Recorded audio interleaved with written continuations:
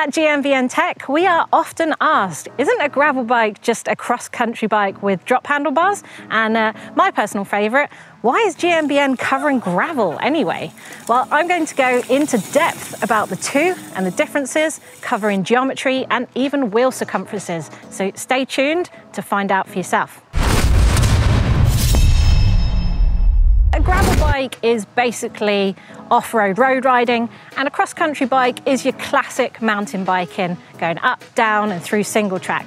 But I can see where the confusion lies lately as the lines have started to blur. You can buy XC bikes with rigid forks, and you can buy gravel bikes with fat tyres and front suspension.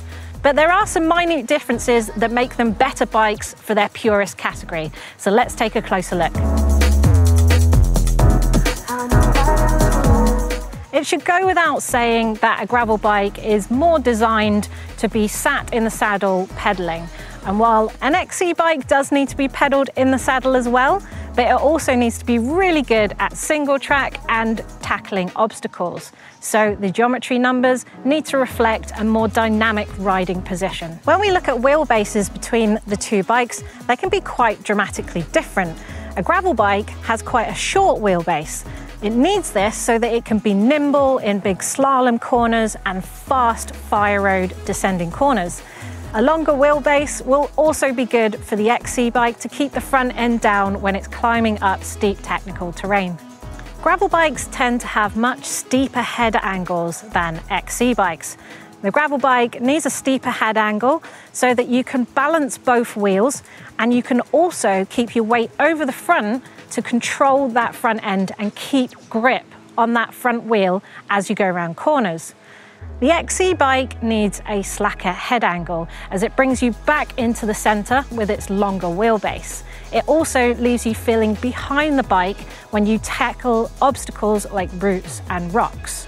The gravel bike, because of its steep head angle, may leave you feeling a little out of depth when you're going over rooty terrain or down steep terrain.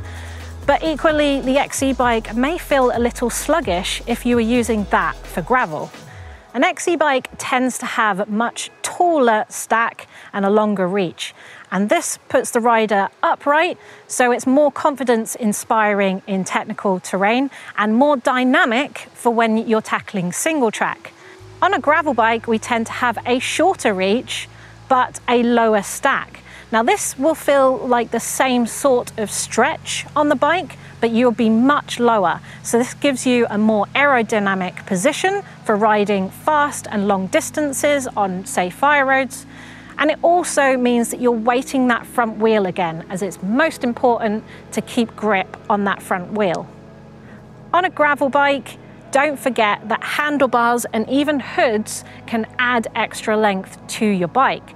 So it's not just about reach if you're looking at whether a bike fits you or not. Generally, if you don't know what you're looking for, then the manufacturer usually has a good idea of what size you need. On an XC bike, you'll usually find flat handlebars. This gives you a much stronger riding position for taking on obstacles. It also means that you can control and turn that front end if you're riding through single track and turning round trees. On the gravel bike, you tend to have drop bars, as this gives you a nice aero position.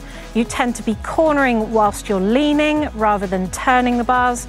And you also get multiple positions on the hoods and on the drops, which is great for changing up your position if you're doing long miles in the saddle. XC bikes tend to have front suspension from 80 to 120 mil. This is 100 mil, that's about average for an XC bike.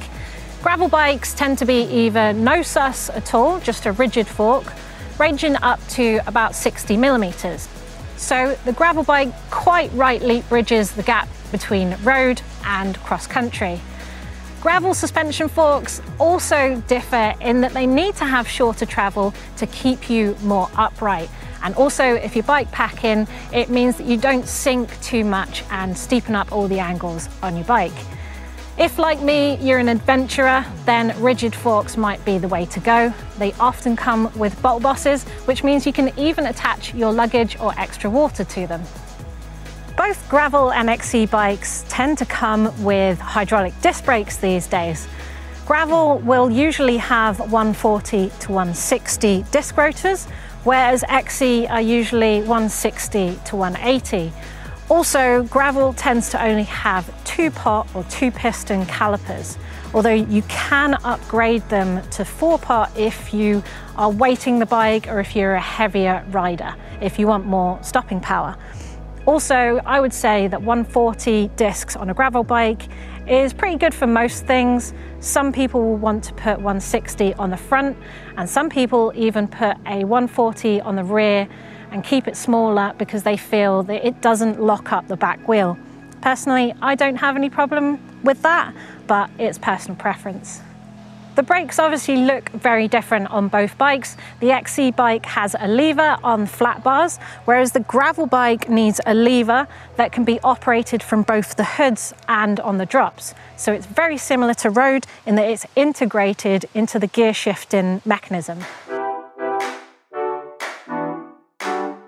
Most modern XC bikes come with a 1x12 gearing system. Now this Shimano XT that Rich has got here has a cassette of 10 to 51, which is one of the widest ranges, going from smallest, hardest gear up to a nice big easy gear, around about 510%.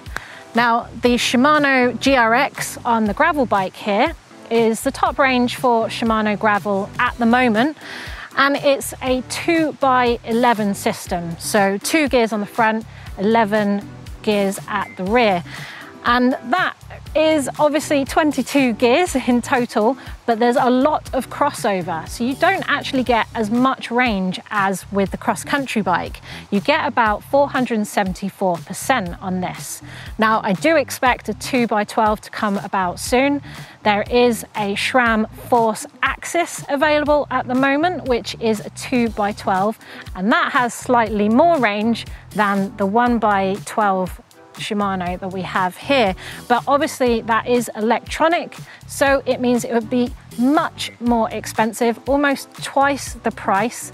And if you're considering long distance riding and bike packing, then you're going to need to consider charging up those batteries as well.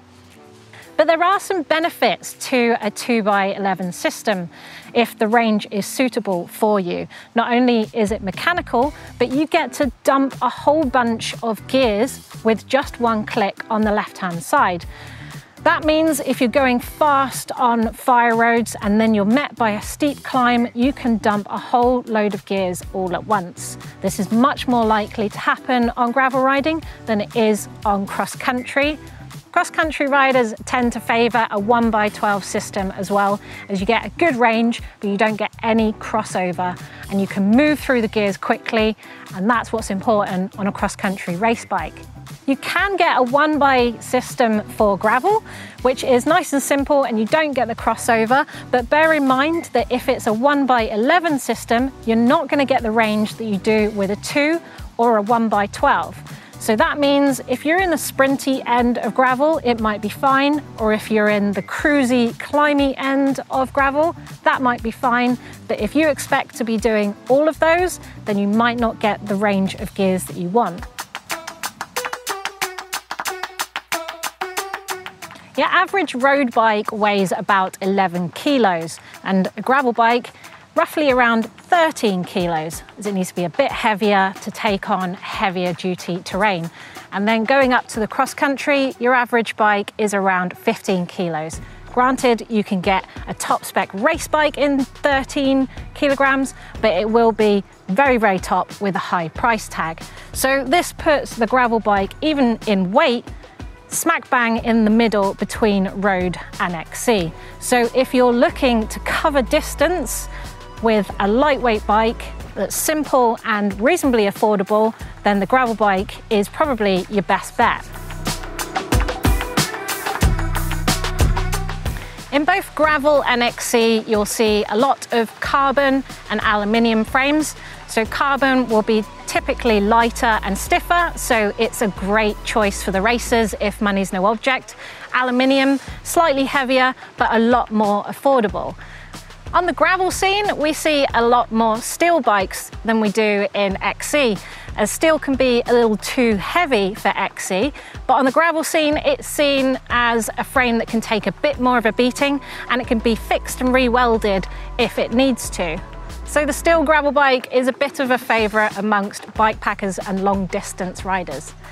Titanium has similar benefits to steel in that it can take a bit of a beating and it can be fixed, but it can come in a raw finish, which means it's popular amongst bike packers as you won't wear off your paint. And it's also a lot lighter than steel, but it does come with a heftier price tag to match. Most XC bikes come with 29-inch wheels these days, although you can still get them as 27.5, especially for smaller sizes. On the gravel bike, you tend to find a 700C wheel size, which is actually just a 29-inch wheel diameter, so similar to the bigger wheels on the XC.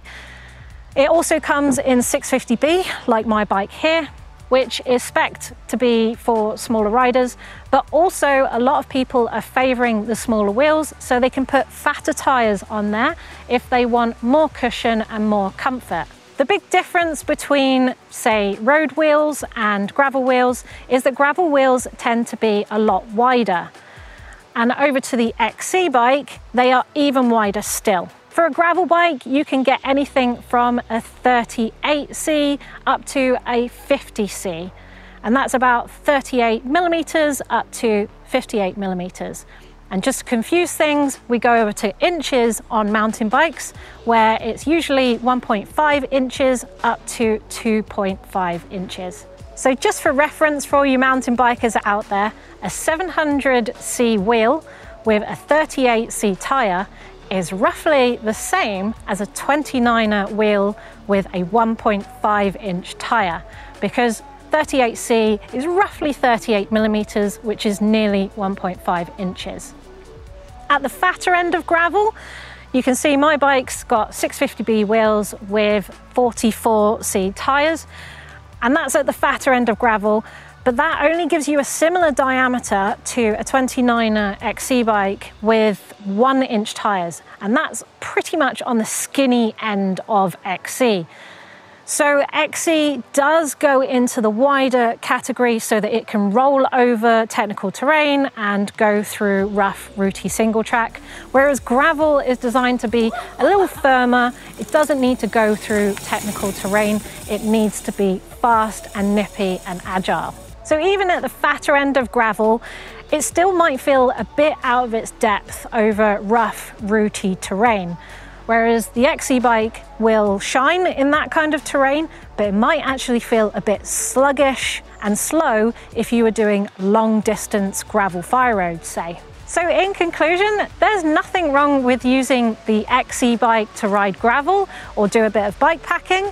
And equally, there's nothing wrong with taking a gravel bike down rooty single track, but each bike will feel more at home in its natural habitat. So be honest with yourself about the style of riding that you're going to have and the terrain that you're going to tackle so that you can pick the best bike for you. And hopefully this video has helped you along the way. But let us know in the comments below if you want to hear more about bike packing and gravel, and give us a thumbs up if you've liked what you've seen.